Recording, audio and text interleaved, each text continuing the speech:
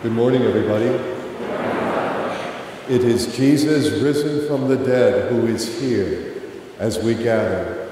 In the name of the Father, and of the Son, and of the Holy Spirit. Amen. So may the grace and peace of Jesus Christ, and the love and healing mercy of God the Father, and all the gifts of their Spirit be with each one of you.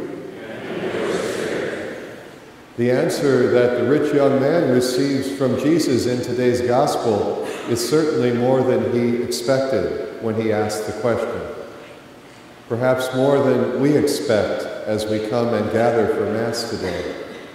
A challenge that nothing, no one more important than the gift of God's wisdom and love in Jesus, than the gift of the hope for mercy and eternal life we have in Him. But for the times when the world has seduced us, and especially the lure of material things, our earthly prestige has controlled us, we ask forgiveness now. Lord Jesus, though you were rich, you became poor for us. Lord, have mercy. Christ Jesus, that from your poverty we might be enriched for eternity. Christ, have mercy. And so, Lord, you desire that the Church, your body, should be a poor church for the poor. Lord, have mercy.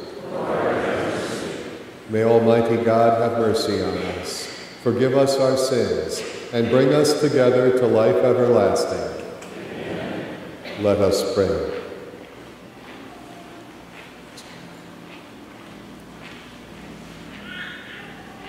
May your grace, O Lord, we pray, at all times go ahead of us and follow after us, and make us always determined to carry out the good works of the gospel right up to heaven's gate, through our Lord Jesus Christ, your Son, who lives and reigns with you in the unity of the Holy Spirit, one God, forever and ever. Amen. And if you would be seated, we receive the treasure of God's word.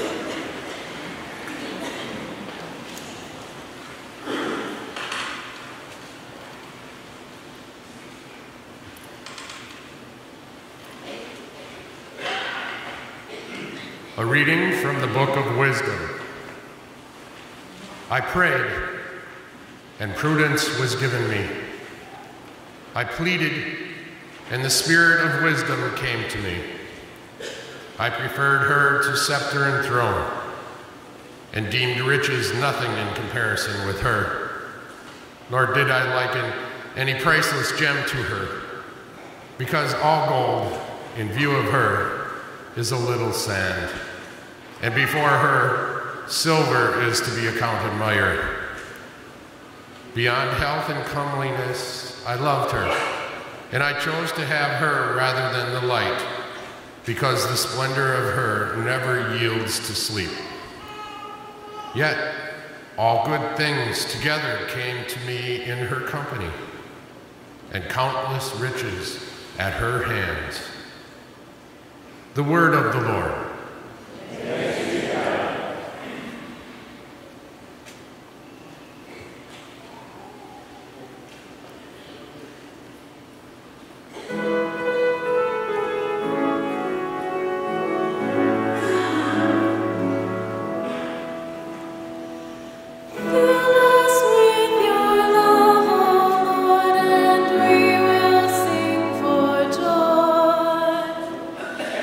Fill us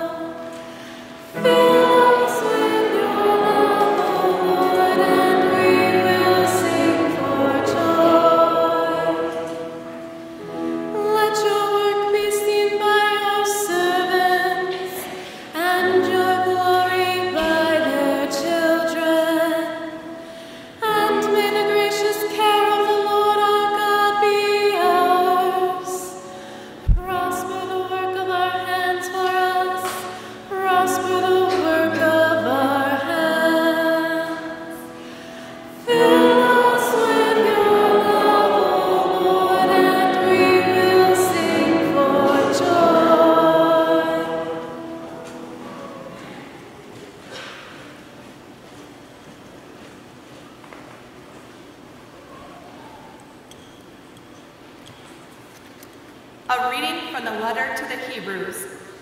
Brothers and sisters, indeed the word of God is living and effective, sharper than any two-edged sword, penetrating even between soul and spirit, joints and marrow, and able to discern reflections and thoughts of the heart.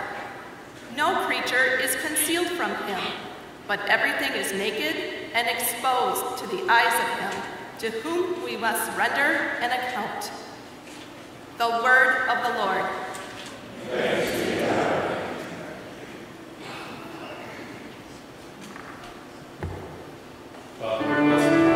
Deacon Mike, may the Lord be in your mind, on your lips, and in your heart, that you might worthily and well proclaim His holy gospel, and by your preaching inspire the church. In the name of the Father, and of the Son, and of the Holy Spirit.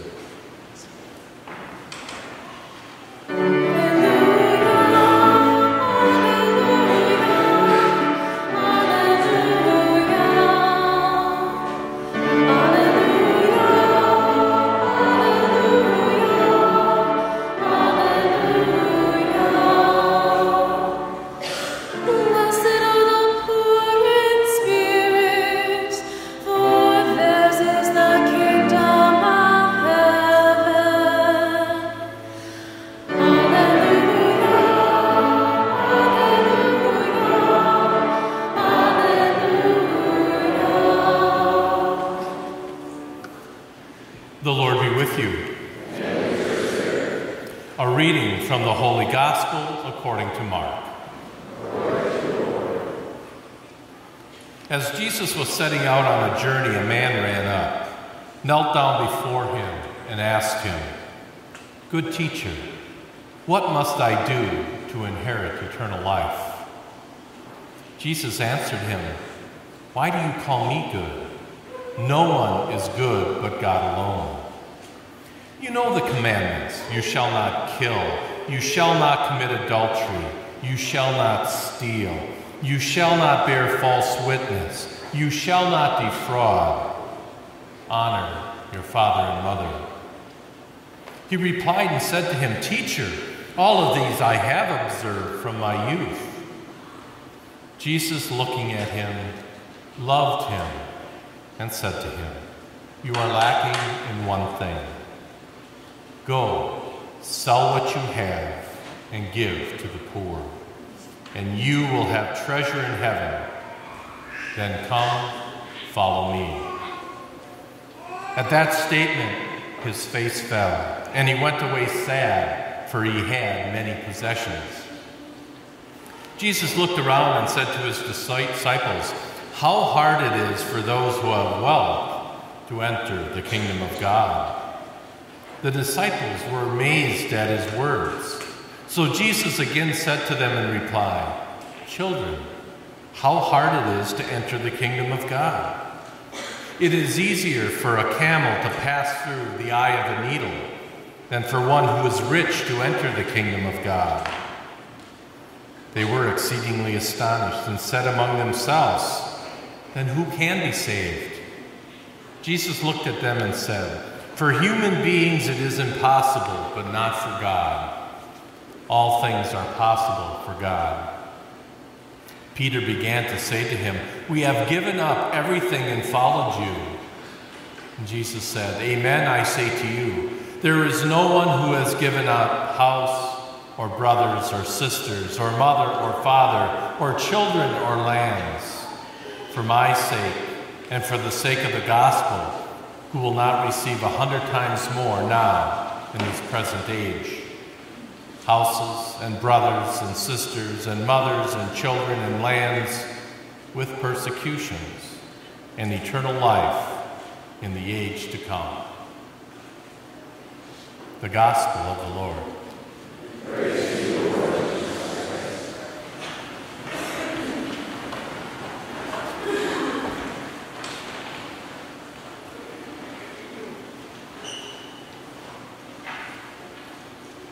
It was some time ago, before one of the weekend masses, that I was out greeting folks as they were coming in. And a young boy comes up to me all excited. "Deacon Mike," he says, "today's my birthday." I go, "Well, hey, happy birthday." How old are you? He says, I'm 10. I said, well, happy birthday, congratulations. And I said, are you going to have a party today? He goes, yeah, I got friends coming over this afternoon. And it was after Mass, as I'm greeting people as they were leaving. And I could see his mother standing off to the side waiting to talk to me. Once everybody cleared, she came up. And she says, Deacon Mike, I just want to tell you something about him. She began to well up in tears. She proceeded to say that when they talked about him having a birthday party, he says, yeah, I'd have a party, but I don't want any presents. She said, you don't want presents? Why not? He says, I want them to bring food items. Bring items that we can bring to a pantry later on and give to somebody who needs it, to somebody who's hungry. And then she began to cry more, and you could just see the pride come out of her, how proud she was of her son. And then she told me, she said, and he told me that the money that Grandma and Grandpa sent him for his birthday, and the money that his godparents sent, he wanted to donate that to some charity. That young boy gets it. He gets it. He's doing exactly what Jesus told that young man in the gospel reading. He's doing exactly what Jesus wants us to do. So you say, well, how do we give all our wealth away? Well, I don't want to give everything away either, you know? I want my house. I still want my cars and trucks and camper and all those things. But I think what God is asking of us is not to give everything away, but to give up things that are not giving us life. The things that give us life and give us joy are the things that God wants us to keep. But it's all that extra stuff, the stuff that we really don't need, is what we need to give away. Our wealth. The wealth that we have comes in different forms. Yes, there is that monetary wealth and possession wealth, but we can also give something else away. That's our time. Our time is worth something. Our time is very valuable. That time that we can give to somebody in need, that time that we can give to an organization to help them out, that's what God wants from us. That's the wealth that He wants us to share. The other wealth that we have is maybe our talents and our skills. Again, to help somebody out who is in need. Maybe it's Habitat for Humanity, another organization that's doing something for somebody. Whatever that talent is, whatever that skill we have is, if we dig deep down in our soul and we look and we say, what do I have to give? There is something from each and every one of us. It doesn't matter if we're young, if we're old, if we're man, if we're female, if we are rich or we are poor. We all have something. In that first reading from the Book of Wisdom, we hear King Solomon saying that the wisdom that God gives him and gives us is more precious than any of the gold or silver, any of the possessions that he has, his throne, everything. There is nothing more precious than that wisdom.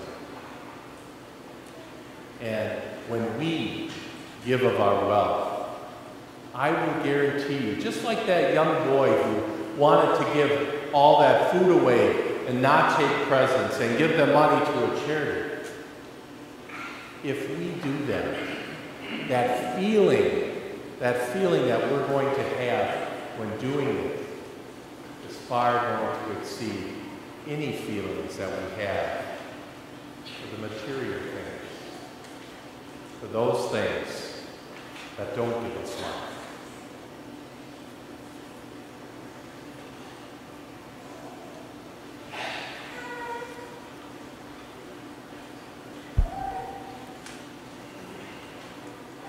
It's a bit of Old Home Week here at Lourdes this morning as two sets of parents take up the gospel message in a very particular way, giving to their newborn children the gift of wisdom, the gift of discernment, the gifts of the Holy Spirit, and this precious gift of faith that comes from baptism. Joe Herm and Marie Garvin bring their newborn daughter, Cora Ann. Joe was a grade school kid when I was the associate pastor over at St. Agnes. So wonderful to see him a parent now. We'll be baptizing Cora Ann after Mass this morning. And Amy Cronin grew up while I was out at Holy Cross in Bay Settlement. I celebrated hers and Scott Vogel's wedding at St. Philip's soon after I arrived here at Lourdes. And they bring their third born, Emily Eileen Vogels, for baptism today. There she is.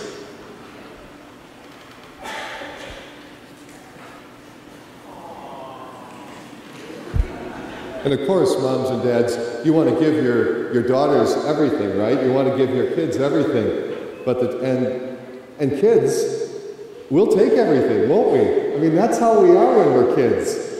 But the truth is, 5-second rule, no worries. You're good. You're good.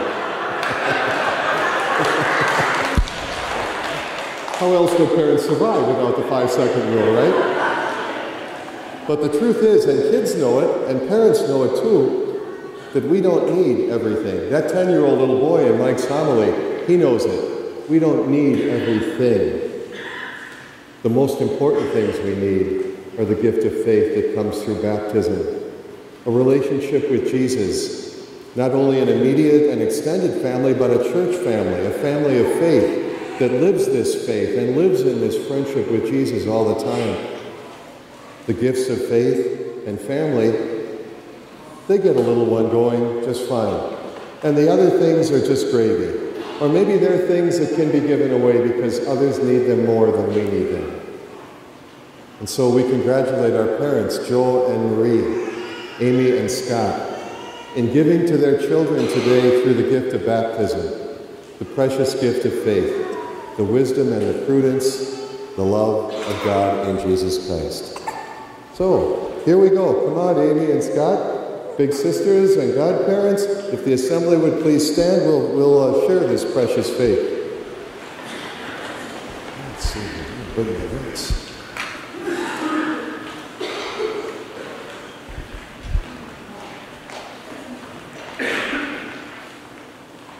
So dear sisters and brothers at Our Lady of Lourdes, even though it might be tempting to do otherwise sometimes, do you reject Satan, all his evil works, all his slick and seductive and tempting, but always bogus and dead-end promises? Do you reject them all? I do. And even more importantly, do you believe in God, the Almighty, the creator of heaven and earth and all they contain, who has made us male and female in the divine image and likeness, and who loves us, each one, the way moms and dads love their children? Do you believe? I do. Do you believe in Jesus Christ, the Son of God and child of Mary, born humbly in a barn, growing in age and wisdom and grace, to be a wise teacher, a powerful healer and a merciful friend, but for this loving way misunderstood by the world, ridiculed, arrested, tortured, executed, and buried in a borrowed grave? But because he was faithful to this loving way, raised up from the dead by the Father's power, and exalted forever in the Father's heavenly presence, do you believe in Jesus Christ as the Savior, the great teacher, the Lord and Master of your life?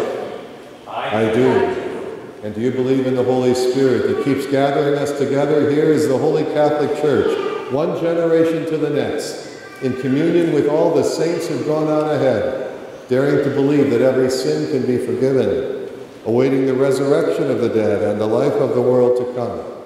Do you believe? I do. This is our faith, the faith of the Church. We're grateful to be called to. We're delighted to share it with these two beautiful little girls this morning.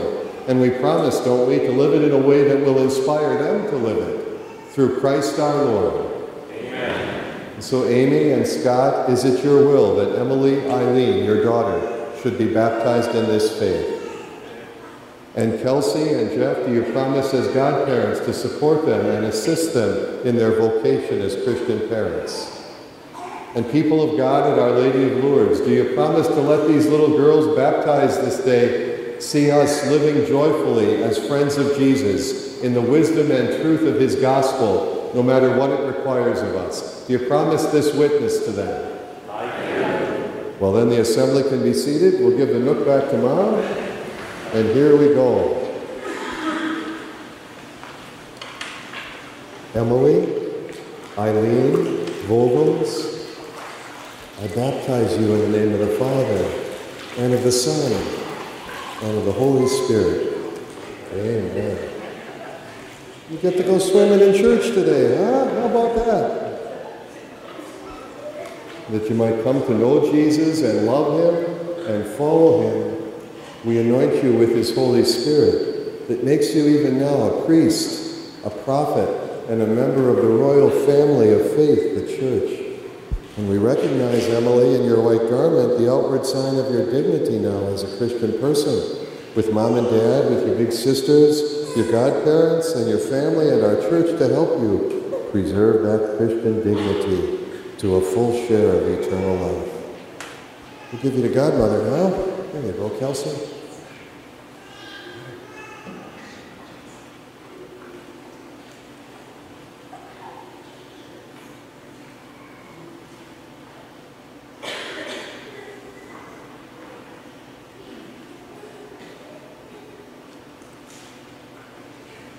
Emily, receive the light of Christ. Let it enlighten your mind to know the wisdom of the gospel. Let it make your heart tender and compassionate like the heart of Jesus. Let his light lead your steps in the gospel path in a long, long Christian life in this world. And one day when you must face death's shadows like we all have to, may the light of Christ make you confident and unafraid. Let it lead you to heaven. And see it not only in this little candle, but in the words and deeds of Mom and Dad and godparents and family and church and the rest of us who love Jesus and want to help you to grow to love him too. And so another one, asking for wisdom, asking for truth and life, receiving it, baptized in Jesus Christ. Emily Eileen Vogels. We welcome her aboard.